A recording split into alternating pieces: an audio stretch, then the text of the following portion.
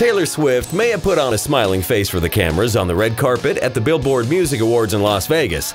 But how did she react when her girl, Selena Gomez, kissed her ex, Justin Bieber? Let's just say Taylor had another picture to burn. Selena and Justin kissed each other on the cheek backstage at the awards, prompting Taylor to stick her tongue out in a grossed-out fashion. Taylor is apparently pretty close with Selena, so maybe after a lot of recent girl talk, she doesn't want to see her friend get back together with Bieber. Although Taylor has been romantically linked to a lot of male celebrities, including John Mayer and Jake Gyllenhaal, the one thing she hasn't been known to do is get back together with any of them. Instead, she just writes a song. But the only Taylor tune anyone is speaking about now is her bad reaction to a Bieber kiss.